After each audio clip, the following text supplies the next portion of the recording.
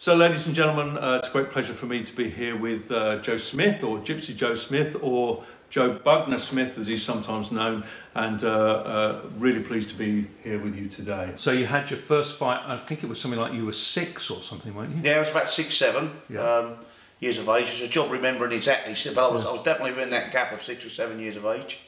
Yeah, and so what is that experience like, actually? You know, what do you get called out of the house to suddenly have a fight? How does it work? Well, in my case, it was a caravan. As I previously said, because I was in English Romany Gypsy, and we had settlement between Hounslow, London Borough of Hounslow, and Epsom, just out, southwest of London. So we had some settlement there, and I had a cousin from my mother's side that he loved fighting, and he continued to love fighting. He was a leading heavyweight in the amateur scene, and it's a shame he didn't turn pro, but he was a hell of a fighter. He was a cousin that loved fighting, that used to lay it on me, and had about a 6-year-old, and I think I probably like the idea of boxing, because I look back at a lot of pictures as a 5-year-old and a 4-year-old where I'm actually framing up a lot, but the harsh reality is when I got punched on the uter or in the mouth initially, that was the real fight and the realism, and I didn't respond initially until one day I decided it was a moment. My cousins were out all playing games in the field where we had our Gypsy site, and I wanted to go out there, and my dad said, "Oh yeah, if you go out there though, you'll get the same result. You'll be back crying again. You'll get whacked." "Not today," I said. Run for the door. My cousin went to throw a right-hander, and I just bang, caught him on the counter. But it wasn't. He just loved fighting so much. It wasn't like he turned the bully. It wasn't like that. He just loved fighting, and I just made a recipe for a fight that made a good even match, and we actually continued knuckle fighting and boxing at the same gym for about 4 years, constantly. But those are early fights, though. I mean, you weren't somebody that actually really wanted to have a fight, were you? No, you it wasn't. Like a young lad, and suddenly are you thrown into that? Do you have a choice over it? How is it? Well, I'll tell you what was interesting. I think Saint's got to trigger you off. I mean, I'm surprised how many times you see other men become fighting men, tough men. How many times they initially, I think even Mike Tyson, I saw one with Richie Crazy Horse Horsley, who I had the pleasure to meet. He initially wasn't a fighter. Mike Tyson initially wasn't a fighter. I think he got bullied. Even a little girl beat Mike Tyson up at one stage, I think, during his career. But something triggers. When it triggers, we don't quite know. I don't suppose, as babies, a 3-4 month old, we're not fighters. We probably are, but we don't know it. But something triggers somewhere in the career, and something triggered that sort of 6-year-old. What was different from my background? I'll give you an example. The last fight me and my cousin had, we actually did spar. This cousin I had from 6 to about 10-year-old. We did actually spar once when we were like 21-year-olds, 22-year-olds in a gym in Tooting. And but our last actual fight, we were like 10-year-olds, and we're like 8, 9 stone respectively. We're big, heavy, lumpy kids, and we were fighting for over half an hour. I remember he had a bloody nose and I had a black eye, and from our background we were actually spectated and applauded and cheered. Some of the fella Romanies would take his side and some would take my side, and we're actually what's the word? We were celebrated, weren't you, really? Well, we were celebrated, but we were encouraged. Encouraged is the word. We were encouraged to continue the fights. Had a ringside ticket. And it was a hell of a fight, and it was just a daylight that stopped it. But I think that's the big thing. I once saw something in the Sun newspaper, and it was in the front page. It said, "Barbaric, two 10-year-old kids are having a cage fight when they're rolling on the floor." And I thought, if you call that barbaric, you should have seen me in the late 70s, early 80s. Yeah, well, it's 1979, 1980, when we're knocking blood, and we're actually encouraged and applauded. So, that's the bit that I found different. But with the fighting, it's a difficult thing to explain. It just triggers it off, and away you go. Did you enjoy it at any point? Oh, I mean, I've got to confess, I'm a man of love and peace, and I'm a sportsman. But when you're in the zone, and you're going for it, the adrenaline, it's a hell of a, it really is some buzz. I mean, I've got to be honest, it's, yeah, probably very, very difficult to get its equal. You know, I didn't like the initiation of it, and I don't like violence, but being involved in an encounter probably that is violent, it's different when you're involved. It's, you know. So how many fights did you have, those kind of bare knuckle fights? Oh, me and my cousin, literally, me and my cousin had hundreds. I mean, literally, we really hundreds. Literally, yeah. You've got to bear this in mind. We were trained 3 days. I think it was in them days. It was Monday, Wednesday, Sunday morning. So we're 3 days in the gym. So we were sparring with gloves on there because we're such an even match that had to happen. You know, so we were the same age, same weight, give or take, and we just come back. So the other days we weren't fighting. We'd probably be, because we didn't have any school to go to. We'd good chance we'd be fighting in the daytime before we sparred with the gloves on. This happened for 4 years. I mean, literally hundreds of this happen. And do you? I mean, you get injured, presumably. Do people care? Do they say, "Well, you can't fight today because you've got a black eye," or are you back out there again? Well, not really. I mean, I remember having a fight.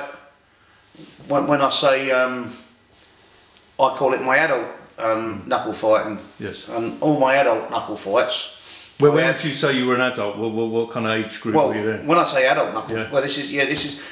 I was 15, 16, 17, 18, 19 respectively. Yes. And my opponents were ranged between 18 and 28. So, you know, the 18 is still a sort of young adult. That happened when I was 15. But the 16-year-old fight was like a 28-year-old. The 17-year-old fight was like a 25-year-old. The 18-year-old fight was like a 30-year-old. So they were all fully grown, strong men. How did you compensate for that? Because obviously if they're older and you're younger, is there a special technique that you used, or how did you manage to compete against older people? To be honest with you, like on one fight when I was 15, it just sort of went back a little bit to what you said. Did you care about cuts? I had stitches in my mouth from a liberty that was taken the night before, but unusually I had a plaster on my mouth, and my dad had taken me to the fight, and he didn't know I had stitches in my mouth, and he said he would have let my brother fight, who was like 20-year-old, and but I didn't care about 4 or 5 stitches in the mouth. We just went on. We done it because it was something I was used to. Out of the adapter beating, I didn't see myself at 16 and he's 26. I didn't see that. I just see the man in front of me, and I just had to win the fight. There's no way I'm going to lose if I could help it. Did you have like heroes at all? I mean, did you look at people like, you know, the Roy Shaws and Lenny McLean, I should say, those kind of guys, Cliff Fields, Lou Yates? Did you look up to any of those kind of people? Well, I looked up to them later. Bloke we looked up to was Gypsy Johnny Frankham, the king of the gypsies of his time, without doubt. Johnny, British champion, number 5 in the world, and a fantastic man. So he was our sort of hero. He's the man we would look up to and what about the replicate, if you like. The people like, you know, Bartley Gorman, was that something much earlier? Did you know much about him or anything? Well, Bartley Gorman, God bless him, I hadn't met that gentleman, but he first come to prominence in my mind when a good friend of mine chinned the ref, Bobby Frankham had chinned the ref famously, and Bartley had challenged Bobby to a fight on a ship with some gold coins, and it hit all the national papers. So and then he had become known to me was Bartley Gorman. But I mean, he sadly died young. He looked a tough, strong man. Yeah. I haven't seen any footage, but no doubt his reputation speaks for itself. I remember filming him. He really stood out at Reg Craig's funeral, and he was there, and he's this huge, tough guy, you know, fantastic. He just looked a tough man, didn't he? He did, yeah, absolutely. So you kept on fighting. You were like, you know, 15. Up to what age were you doing the bare knuckle? Well, it was just as they come in. What had changed? I become a golf professional. Because I had parallels. I always had parallels of sports from when I was a young age. My golf and boxing always run parallel, and it transpired that I think I had enough knuckle fights as a 15, 16, 17, 18, 19-year-old to build up a good enough reputation where people said, "Oh, he's not going to be an easy day's work. Leave him alone. I like to consider myself as a polite bloke. Yes, I made mistakes. I was a youngster, but generally I think I was a polite bloke. And couple that with being able to look after yourself a little bit. I didn't have too many fights because I've now changed fashion a bit. I've now gone on to become a golf pro for 25 years. Yeah, so I didn't have too many fights thereafter. So there was a point in your life where I think you got there was an issue at the golf club or something like that, and you got into kind of crime. Kind of what level were you at doing that? As a criminal? Yeah, I mean, what were the sort of things that you were involved with? Well, as I say, I'd like to think. I've said before, there's no such thing as good crime, but I call it good old-fashioned crime because it was never taken to people directly. So the typical piece of crime for me would be committing a crime on a factory or something like that. You know, of course, I now know that people own factories and they run businesses, and I have my own business now, and I now know that it's not the right thing to do. But I didn't see it that way. I was a bit naive, and that was my criminal background, sort of activities, if you like. Do you regret that kind of scenario? I mean, because at one point, didn't you? You were almost arrested, and that kind of turned it round for you, didn't it? Yeah, I've been arrested. I mean, I've had a couple of little bits on remand. I even went innocently. That's right, later on, didn't you? Later on in prison on remand, and it was only for a couple of weeks, but I looked, it was in Scottish law, it looked like if I didn't get bail on the third time of asking, I was going to get a 6-month lay down. Well, 6 months was a long time when you haven't done something. Yes. And if the case went wrong, there'd have been 3 or 4 years, but I was 100% innocent. Yes. And my wife says to me, but you're innocent. And what you're going to do? I said, tell you what, I was on the phone on this remand wing in Scotland, in Edinburgh prison, and I said, tell you what I'm going to do, love. I said, I'm going to press it. Do you remember, I don't know if anybody of you has been as kids, we have a little jumping jack toy. You'd stick it and it'd spring off and go jump up. We called them jumping jacks. I said, what I'm going to do, I'm going to become a jumping jack, go through the skylight, get downwind from Edinburgh and sail all the way back on my wings to London. Right. What do you think I'm going to do? I can't. Yeah, but you're innocent. I said, yeah, but how about the times when I weren't? Yeah. It swings and roundabouts. I'm a fighting man. I'm a man. You take your knocks and bruises. You don't always punch on the nose. You get punched on the nose. Same in the criminality. It's a cat and mouse game. So, yeah. So how long were you in for? It was only a couple of weeks, but it was looking like an iffy case. The press got behind it and everything. Yeah. You know. Yeah. I mean, what was it like actually day to day in prison being like? I mean, especially if you've never done it before, you know. I mean, because a lot of people obviously never been to prison. They don't know what goes on. What happens?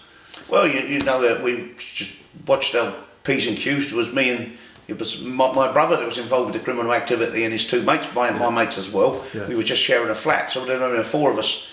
Were all charged with the same crime, and we were on remand, and it was fine.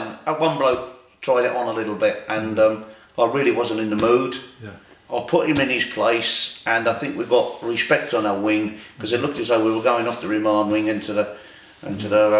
Is that really important to get that kind of respect when you go in somewhere like that? You know, so you don't get any hassle and stuff. Well, we didn't. To be honest with you, the biggest, strongest couple of guys I met on the wing were really nice fellas in the exercise yard over the duration of just a couple of weeks. And I was a big powerlifting champion, a Polish bloke, remember.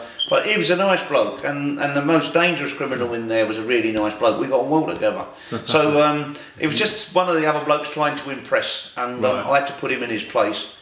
Well, I just felt like I didn't feel like I had to. It was just a natural reaction. Yeah. And we got a bit of respect in there. And I met I don't know if he's listening. A nice fella. His name is from the Davy family. Right. Surname Davy, Scottish Romany Travellers. And he actually said to me, "My cousin, is there anything you need?" I mean, me and my brother felt ever indebted to that bloke. So if you're out there, thanks to the Davy family, they attempted to look after us with clothing and money, but of course our stuff was on its way in transit. But that was still a very nice offer. So so we had friends up there, cousins without knowing them, if you like.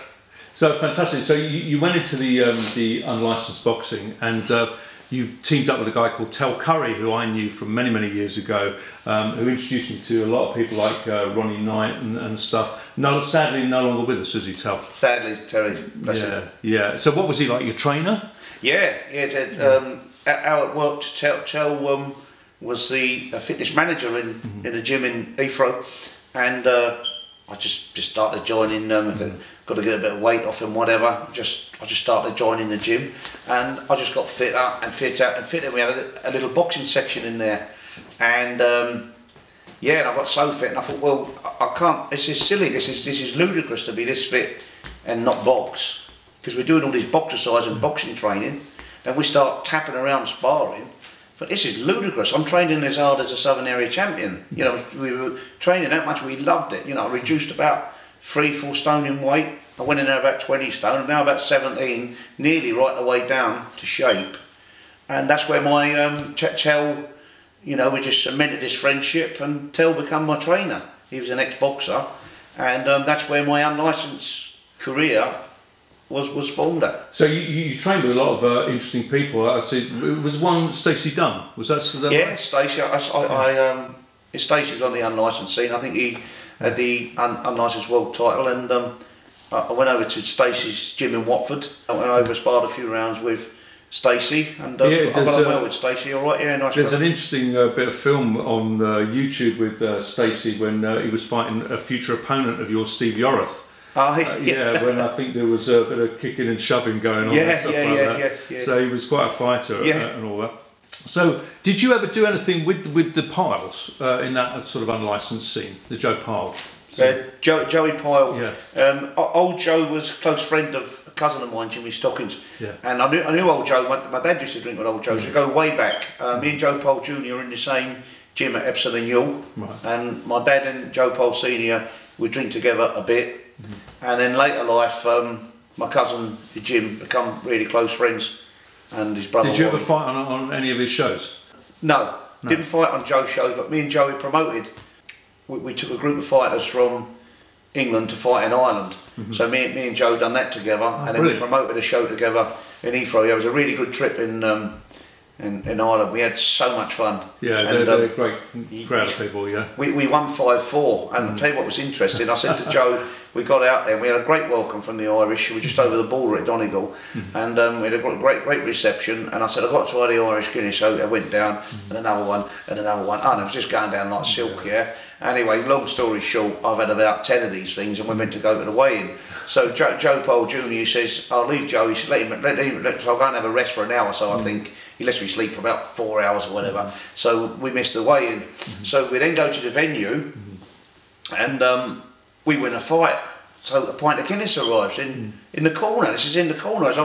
So we then win another fight, another pint of Guinness. So I haven't put 2 and 2 together here. I'm not coming up with it. Like I don't know what's going on. Well, it transpires where it's a 50-50 Protestant and Catholic town. Right? And we're England, so it just transpired. All the Protestant supporters, every time we won a fight, a pint, so we won 5-4, so a further 5 pints of Guinness in the corner. Yeah, fantastic. Great notes, nice people.